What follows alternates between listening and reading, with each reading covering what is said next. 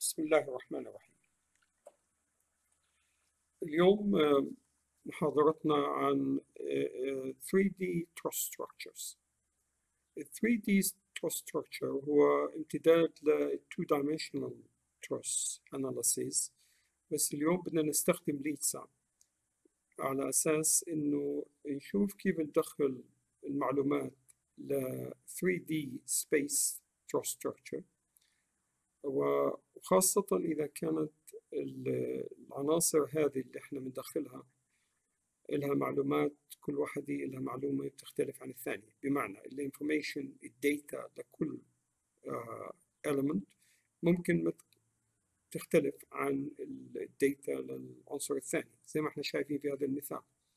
هذا المثال زي ما شايفين في عنا الX axis والY axis والZ axis، وهذه هي العناصر اللي احنا نستخدمها. هذه عنصر رقم 1، هذا تروس 1 اللي هو عبارة عن circular bar، وهذا العنصر رقم 2 circular bar برضو، وهذا العنصر رقم 3 circular bar.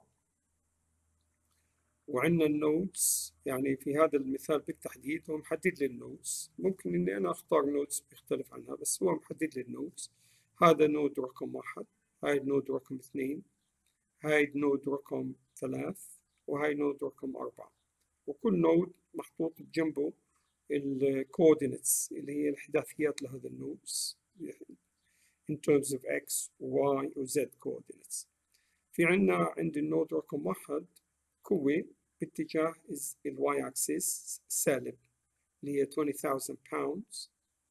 في عنا كمان المعلومات عن كل عنصر من هذه العناصر اللي هو الممبر رقم 1 اللي هي عنصر element 1.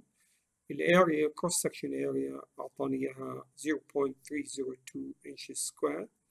طبعا بطريقة بسيطة رياضية بنقدر نجد قديش الكروس section area، قديش الدايمتر، وكم كمان radius.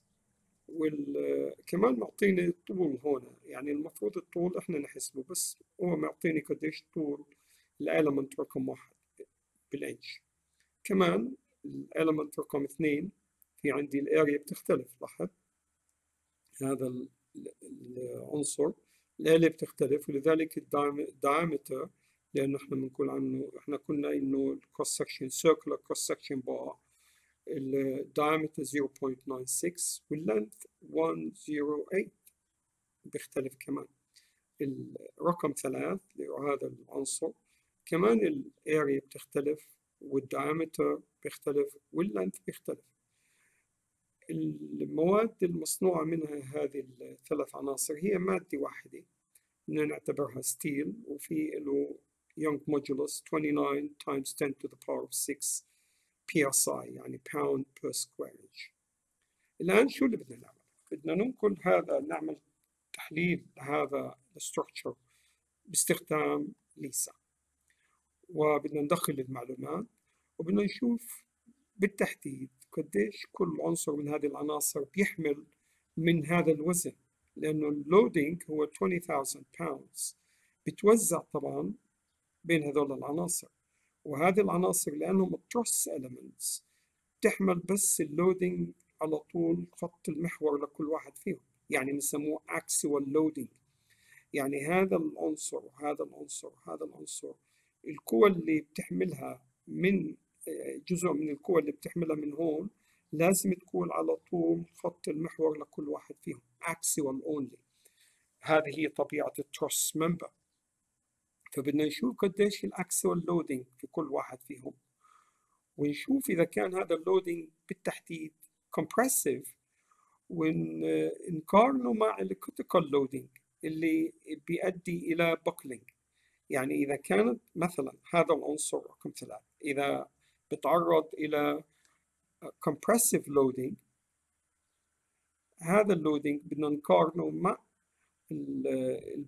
critical buckling load اللي بنقدر نحسبه عن طريق هذه المعادلة اللي هي بسموها يولر buckling loading buckling loading formula، اللي هي pi squared EA على L over R all squared. طبعا ال L هو طول البار، وال R هي الراديوس للبار أو radius of curvature إذا كان البار مش circular. فالR هنا إحنا بنقدر نجد قديش الR لكل واحد فيهم، نقسم الD على 2 نجد الR، والL معروفة معنا، فإحنا بنقدر نجد قديش L over R لكل عنصر من هذول العناصر. الحقيقة إحنا مهتمين بس في الكمبرسيف، لأنه التنسايل ما بيؤدي إلى بوكلينج إنما الكمبرسيف. ففي عنا معنى ذلك هدف هذه المحاضرة التالي، إنه أوليش ننقل هذا 3-dimensional structure truss structure اللي هو بسموه space truss structure إلى ليسا، نعمل له analysis حسب 3-dimensional analysis. كمان نتعلم كيف ننقل المعلومات لكل واحد فيهم بيختلف عن الثاني، كيف نحطها في ليسا بحيث أن تكون كل عنصر له معلوماته الخاصة فيه. الشيء الثالث إن نفحص إذا كانت هذه القوة اللي بسموها axial loading compressive axial loading أقل أو أكثر من البوكلينج لود حسب هذه المعادلة. إذا كانت أكبر معناته راح يكون في failure مسبقا، لكن إذا كانت compressive load أقل معناته we are safe to talk about a safe structure all the way. طيب الآن خلينا كيف ندخل المعلومات، نعمل موديلنج لهذا الستركتشر عندنا في ليسا. أول إيش نجي على ليسا بنجد هنا إنه by default عندنا static 3D analysis، وهذا اللي إحنا بدنا إياه. ما راح نغير. هسه بدنا ندخل المعلومات عن الكوردينيتس للنودز، فبدنا نضغط على هذا الايكون بسميه نيو نودز، نضغط عليه فبعطيني هذا السكرين على اساس ادخل الكوردينيتس لكل نود. فخلينا نبدا من الاول. النود الاول اللي هو هذا الاكس والواي والزد حسب الترتيب 72، فبندخل 72 بعدين 0 بعدين 0. هذا أول نود. بنحط add، لازم تكبس add حتى نفعل هذا النود. يمكن ما تراها على السكرين لكن ما تقلق لحد الآن. المهم يدخل النودز واضغط add بعد كل مرة بتدخل الكوردينيتس. هذا النود رقم 1 دخلنا المعلومات له.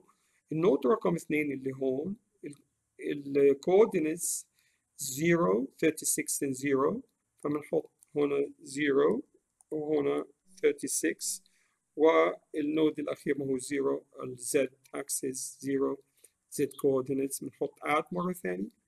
طيب النود رقم 3 اللي هو ها عندنا 0 36 72 0 36، هون بنحط 72 بنحط add مرة ثانية.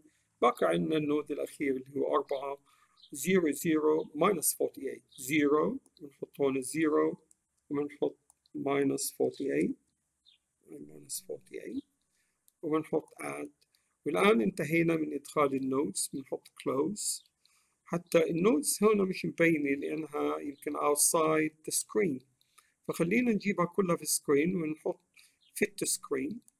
فلاحظ الآن النودز كلها الأربعة اللي دخلناها موجودة أمامنا، لكن مش مبين الأرقام، فبإمكانك تظهر الأرقام لكل نود. بتروح على هذا الآيكون بقول لك show nodes and elements، اضغط عليه ببين لي النودز اللي أنا دخلتها 1 و2 3 و4. يمكن مش بنفس الترتيب اللي احنا شايفينه هون احنا شايفين 1 هون و2 هون و3 و4. هذا السبب في ذلك زاد للجهة المعاكسة. ما تقلق كثير، احنا المهمة حطينا هذا النودز الأربعة. الآن بدنا المرحلة التالية اللي هي نربط هذول النودز في عناصر في elements. فنروح على الايكون المباشر بعد النودز اللي هو بقول لي new elements، اضغط على new elements بيعطيني سكرين ثاني. هذه سكرين بتتيح لي المجال ان ادخل ايش هي النودز اللي بتعمل لي الاليمنتس. في امكاننا نعملها بطريقين. الطريقة الاولى ان ندخل العناصر اللي number of nodes هون مشان لكل elements. يعني مثلا element رقم 1 هو هذا بيربط نود رقم 1 ونود رقم 2. فلو حطيت 1 كوما وبعدين حطيت 2 وحطيت add، لاحظ بيربط لي 1 و2 وهذه element رقم 1. فبإمكاني كمان أعمل للإلمنت الثاني والثالث. الثاني مثلا وبين نود رقم 1 ونود رقم 3، فبنحط 1 كوما و3 وأحط add. الإلمنت الثالث بيكون من نود 1 لنود 4. بإمكانك تستخدم الماوس كليك on the node هون وكليك on the node هون، فهذا رسم لي إياه بدل هذا. الآن خلصنا من النودز، فبنحط close ونرجع لهذا structure اللي احنا عملناه. هذا هو structure مش مبين عليه لا boundary conditions ولا محطوط عليه loadings ولا حطينا الماتيريال. الماتيريال هون محطوط عندي components material default 3 elements، يعني كأنهم كلياتهم نفس الماتيريال ونفس الكروس سكشن اريا، وهذا أنا ما بدي هذا. أنا بدي كل واحد يكون له ماتيريال بتختلف عن الثاني. مثلا بروح للإليمنتس رقم 1، بروح على select elements، هذا الايكون select element، بروح على الإليمنت اللي بدنا إياه، مثلا الإليمنت رقم 1. هاي الإليمنت رقم 1 اخترناه صار لونه أزرق، نعمل رايت كليك فبيعطيني add elements to new component. لاحظ هذا الايكون هو نفس الايكون الموجود هون. فأنا add elements to new component حط yes. فلاحظ هون أعطاني هسه component one element. هذا الكومبوننت لل1 element اللي هو element رقم 1، بإمكاني أغير كلمة الكومبوننت هذه وأسميها E1 لelement رقم 1. فاضغط عليها وحط مثلا rename، حط E1. هاي حطينا E1، يعني هذه الكومبوننت بتخص element رقم 1. لاحظ صار عندي E1 اللي هي خاصة فيها. نفس الشيء بيجي على component رقم 2، بختار الاليمنت، اختار الاليمنت رايت كليك، بنحط add elements to component، بيعطيني نفس السابق، اعطاني components. لاحظ وهذه الكومبوننتس بامكاني احطها E2، يعني اضغط عليها رايت كليك وحط rename، بدل ما تكون component بشكل جنريك بنحط E2 يعني element 2. حط اللي بدك اياه، بتحط EL اذا بدك، هاتي اوكي. ولاحظ صارت E2 associated with element رقم 2. الديفولت هون لاحظ صار بقي عليه 1 element. هذا الديفولت هو خاص رقم الثالث، يعني الاليمنت رقم 3، لكن بتضغط عليه لاحظ الاليمنت رقم 3 بين. لما نضغط على E1 بيعمل لي هايلايت بالازرق element رقم 1. لما نحط E2 بيعمل لي هايلايت لإليمنت رقم 2 بالأزرق. فصار عندنا ربط الآن بين هذه الماتيريال الديفرنت ماتيريال لكل عنصر من هذا العناصر. الآن بتوجه إلى إدخال المعلومات لكل واحد فيهم. فخلينا نروح خليني هذه كمان أسميها E3 بدل الديفولت، لأنه باقي E3 يعني element رقم 3. خلينا نحط E3، هاي E3 على أساس إنه كله يكون له عنصر، يعني E1 زي ما كنا، هاي element رقم 1، E2 هاي رقم 2، وهاي E3 هاي element رقم 3. الآن لكل واحد فيهم بدنا ندخل المعلومة. خلينا نبدأ في element رقم 1. خلينا نعمل right click ونحط assign new material. مثير للانتباه إنك أنت بإمكانك تختار الكروس سكشن لهذا التروس من بين هذول الخيارات. في عندنا الاي سكشن، rectangular bar rectangular tube، circular bar circular tube وجنرال سكشن. فخلينا ناخذ احنا السيركلر بار. السيركلر بار يعني اللي هو solid bar بيكون بهذا الشكل. بده مني الدايمتر لرقم 1 حسب ما هو موجود هون. diameter D1 is 0.62، فبدخل 0.62 الدايمتر. ولاحظ انت هون في هذه الصورة محطوط أرقام على أطراف السيكونفرنس 1 و2 و3 و4. إيش هذه الأرقام؟ هذه الأرقام لما إحنا نحصل على النتائج، وخاصة لما نحصل على stresses، راح يكون عندنا stress مرتبط بنقطة رقم 1 على circumference، وفي عندنا stress مرتبط في element رقم 2 في نقطة رقم 2، وستريس مرتبط هون، وستريس مرتبط هون. راح نشوف إن شاء الله لما نعمل الأناليسيس ونشوف الستريسز، راح نشوف كيف الستريسز اللي بنحصل عليها مرتبطة في هذه. بس for the time being اتذكر إنه هذه الأرقام 1 2 و3 و4 راح يستخدمها لسه لإظهار الستريسز لهذا الإليمنت على أطراف السيركمفرنس بهذه المواقع. طيب واحنا على نفس السكرين خلينا ندخل الماتيريال بروبرتيز. الماتيريال بروبرتي احنا اللي بندخل فيه، بدنا ندخل الماتيريال بحيث تكون ايسوتروبيك، بدنا ندخل يونغ مودولوس اللي هو 29 e to the power of 6. فخلينا نقول 29 هذه e6 لهذا الماتيريال. ممكن نختار نحط كنترول سي مشان نستخدمها فيما بعد. دخلش البويسونز ريشيو والدنسيتي، لأنه احنا بنعتبر هذول العناصر ما لهاش وزن أو كثافة بحيث انها تأثر على الاناليسيس، فبدناش ندخل بويسونز ريشيو ولا بندخل الدنسيتي. وين بندخل البويسونز ريشيو والدنسيتي؟ إذا كان العنصر ثقيل وإله يعني وزن وبيأثر هذا الوزن على التحليل. لكن for the time being بدنا نعتبر إنه يعني الوزن negligible. وهذا خلصنا من element رقم 1. لاحظ لما أنت خلصت element رقم 1 الماتيريال هون تغير اللون من الأحمر للأسود، يعني استوفينا إدخال المعلومات.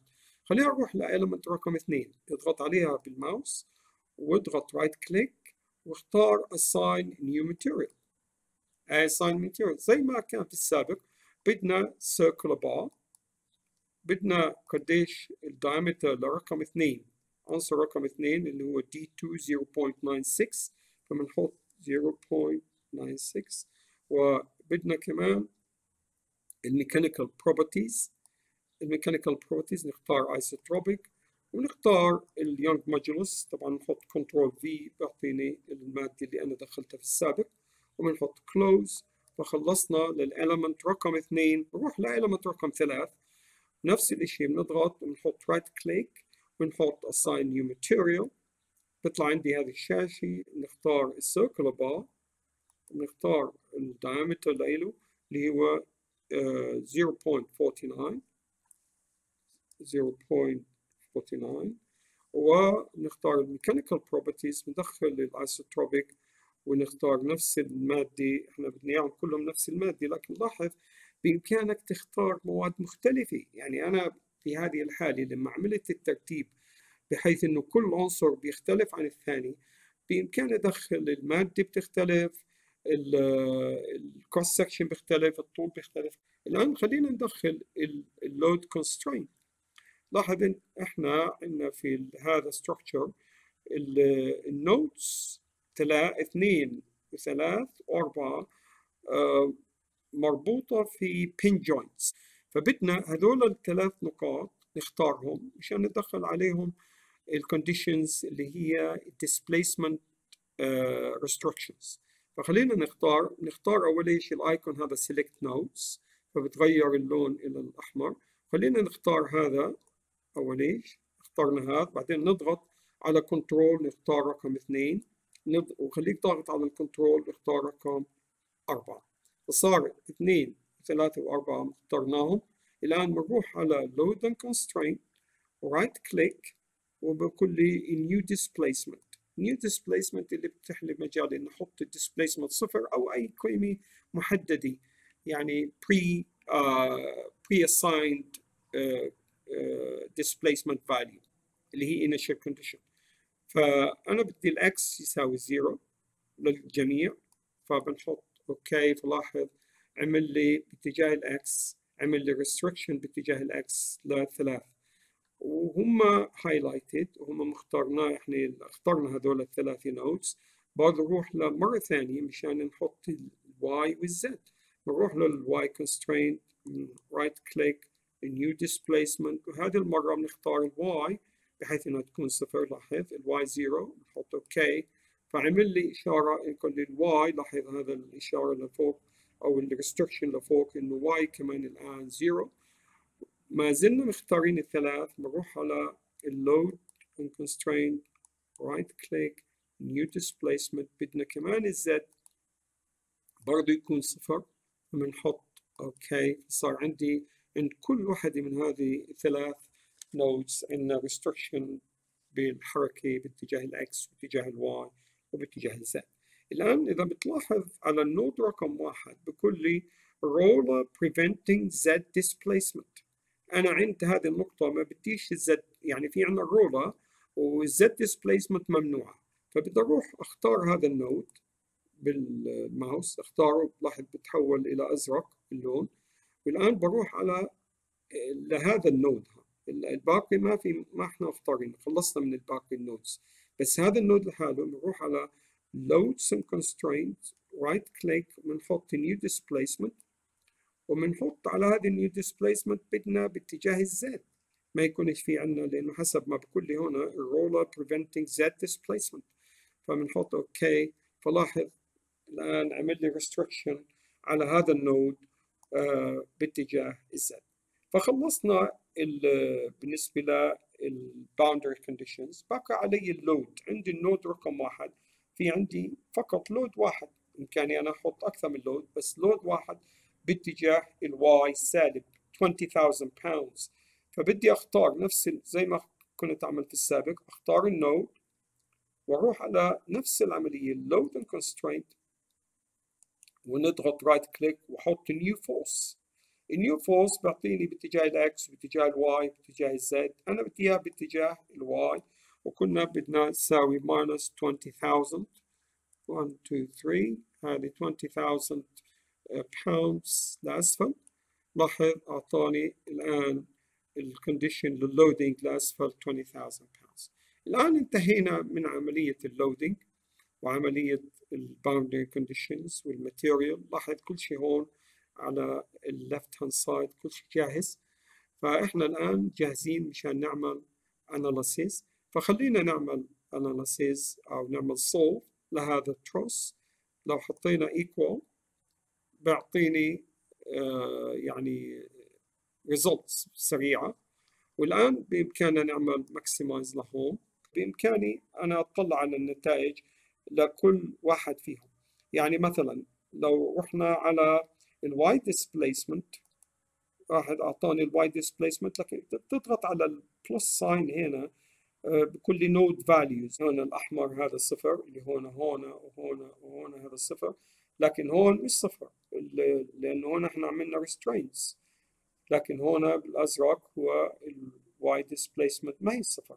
نفس الشيء لو طلعنا على z displacement، لاحظ خلينا نشوف ليش z displacement 0 للجميع؟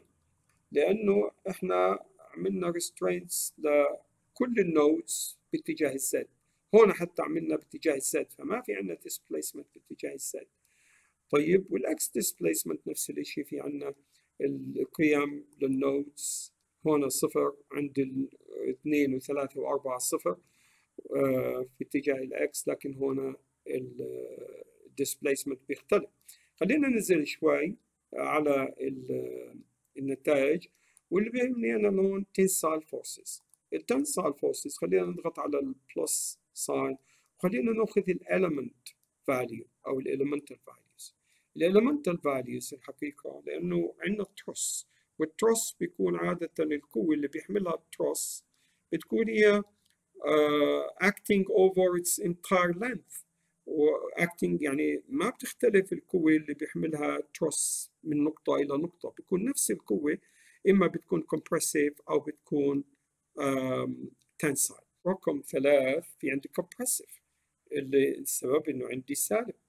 في هذه الحالة صار عندي تبين عندي انه الممبر اللي يمكن يتعرض لباكلينج اللي هو ممبر يعني element رقم 3 ممكن يتعرض لباكلينج. لسه ما بنعرف اذا كانت هذه القيمة للcompressive load، إذا كانت هذه القيمة أقل من البوكلينج بنكون احنا سيف. اذا اكثر من البوكلينج معناته في عندنا مشكله انه هذا الممبر بيكون الستركتشر كله بيكون معرض للفيلير. خلينا ننزل شوي ونشوف كمان لقيم مهمه اللي هي الديسبيسمنت ماجنتيود. displacement magnitude اللي هي nodal، طبعا nodal displacement. ليش اخذنا هذه ما اخذناش الواي والزد؟ يعني احنا تكلمنا عن الاكس displacement والواي displacement والزد displacement. ايش هذه بتختلف عن الاكس والواي والزد؟ اختلاف هنا انه هذه بتعطيك resultant displacement لكل نود باتجاه، يعني محصلة الديسبيسمنت باتجاه الاكس والواي والزد مع بعض. ممكن اشوف البروفايل الستركتشر. اذا ضغطت على هذه بامكاني اضغط الان هون عشان اشوف الديفورم سكشن او ديفورميشن لهذا، وبنقدر نقارنه مع الاوريجينال. لاحظ هذا هو الاوريجينال سكشن وهذا الديفورم سكشن. هذه المحصله للديسبيسمنت في هذه الحاله. طيب في كمان عندنا رياكشن فورسز. رياكشن فورسز اللي هي بتكون عند هذه النقاط الثلاث او الاربع، حتى عندي رياكشن فورس عند نقطه واحده. فخلينا نضغط على رياكشن فورسز ونلاحظ شو راح نشوف. بالنسبه للاكس فورس رياكشن فورسز عند نود 3 و2 و4، وعندنا الواي في عندنا برضه عند نود 3 و2 و4، وعندنا بالزد صار عندنا عند 1 و2 و3 و4. ليش؟ لأنه الزد هون عند رقم 1 في عندنا ممنوع النود يتحرك، معنى ذلك في عندنا رياكشن عند هذه النقطة. بهذه الحركة هون في عندنا رياكشن، يعني ممنوع النود رقم 1 هذا يتحرك باتجاه الزد، فلذلك كان في رياكشن باتجاه الزد، بينما مش ممنوع كان باتجاه الاكس ولا الواي. لذلك لما ضغطنا على الاكس فورسز اعطاني بس لاثنين وثلاثة واربعة، لانه رقم 1 مش ممنوع يتحرك باتجاه الاكس ولا باتجاه الواي، لذلك ما اعطانيش رياكشن فورسز عند النود رقم 1. طيب هسه هذا بالنسبة للرياكشنز. لو رحنا على التيبلز كمان، نضغط على التيبل ونأخذ هذا التيبل ونحط مثلا نأخذ الأول نود elements، الإليمنت رقم 1 والإليمنت 2 و3 زي ما شفناهم، وبنأخذ هنا بدناش نأخذ all fields، يعني بدي أنا اللي بيهمني اللي هي التنسايل فورس، وعندي كمان يعني بإمكاننا نحط كمان نقول اللونجيتيودينال ستريس user defined يعني اللي هي الجنرال. كمان بدي اختار من هون element values، ما بدي nodal values، لان انا اللي بهمني في Truss element values. والنود coordinates مش بحاجه اذكرها، والelements يعني ما هي معروفه الelements اللي حطيتها. خلينا نعمل update لهذا. راح اعطاني في element رقم 1 النود 1 و2. طبعا لاحظ التنسايل فورس لكل واحد فيهم. هذه الاليمنت 1 هذه التنسايل فورس هون نفس التنسايل فورس لهون ما بتختلف. نفس الاشي element رقم 2 element رقم 3 زي ما شفنا في الجرافيك output compressive عندنا compressive، وهذه القيمة اللي هي -48073.94 هذه القيمة اللي أنا بدي أقارنها مع البوكلينج. يعني إذا كانت هذه القيمة أكبر من البوكلينج معناته في عندنا راح يكون بوكلينج في الاليمنت. طبعا البوكلينج راح يبين هون لكن ما بين عندي، وانا ما بتوقع يكون بوكلينج. هذه بتكون القيمه اقل بكثير من البوكلينج لود. فلو حطيت اوكي ورحنا على يعني رحنا على العنصر تبعنا، انا عملت بوكلينج لرقم 1. استخدمت هذه الفورمولا P critical اللي هي بتعطيني البوكلينج كريتيكال لود اللي فوقيه بصير عندي بوكلينج لاي عنصر من العناصر هذه التروس، خاصه اللي بتكون تحت تاثير الكمبرسيف فورس. يعني احنا element رقم 1 ما هو تحت تاثير الكمبرسيف فورس، رقم 3 المفروض نعمله، بس احنا عملنا رقم 1 مشان نبين شو اللي بدنا نعمله. الباي سكوير والاي والاي كله موجود معنا. هذا البوكلينج لود كبير مقارنة مع اللود عن طريق الليسا، لذلك السيستم بيكون سيف. الحقيقة في هناك كثير من المشاهد اللي بتنتبه للبكلينج. لو بدنا نروح على مثلا، في عندك لاحظ كيف البكلينج بيكون إذا بنعمل compressive load لهذا المنبر، فبيكون البكلينج بيكون هي الخطورة هنا مش ييلد، يعني المادة ما راح تفشل لأنه والله الماتيريال ما استطاع الستريس تبعها وصل لعند الييلد. المادة راح تفشل لأنه صار instability، يعني بيكون catastrophic failure أو buckling failure، وهذا اللي بيصير في كثير من الحالات، وخاصة في انهيارات المباني بشكل مفاجئ وانهيارات البريدجز بشكل مفاجئ، بيكون عن طريق البوكلينج، لأنه بيوصل الضغط على الكولوم اللي بيحمل الوزن، بيوصل الضغط إلى مستوى أكبر من البوكلينج لود اللي بيستطيع الجسم يتحمله. يعني لاحظ كمان هون الفيكسينج كونديشنز له أهمية. لو كان عندي مثلا بين جوينت هون وعندنا بين جوينت هون، بيختلف هذا الوضع بيختلف عن هذا الوضع. هنا في عندنا مش بس عندنا سبورت هون وعندنا هنا في عندنا تو سبورتس، هون سبورت وهون سبورت، هنا عندنا 3 سبورتس، واحد واثنين وثلاث، هون عندنا 4 سبورتس، واحد واثنين وثلاث واربعة. فبكون البوكلينج لود هون أكبر بكثير، يعني بيحتاج الكولوم حتى يعني يفشل بيحتاج إلى وزن كبير كثير كبير مقارنة مع هذا، وهذا بيكون أكبر من هذا. فهذا أسهل كولوم بحقق شروط الفيليا due to buckling. كمان الاند كونديشنز هون ممكن يكون في عندي built in وفي عندي built in، فبيختلف الوضع عن البين جوينتس، إذا كان الاندز هنا في عندنا بين جوينتس ولا في عندنا built in. هذا كل ما حبينا نقوله، وإن شاء الله نلقاكم في وقت آخر. إن شاء الله راح يكون في عندنا assignments على هذا الموضوع، راح أتصلكم عن قريب. شكرا لكم، السلام عليكم ورحمة الله وبركاته.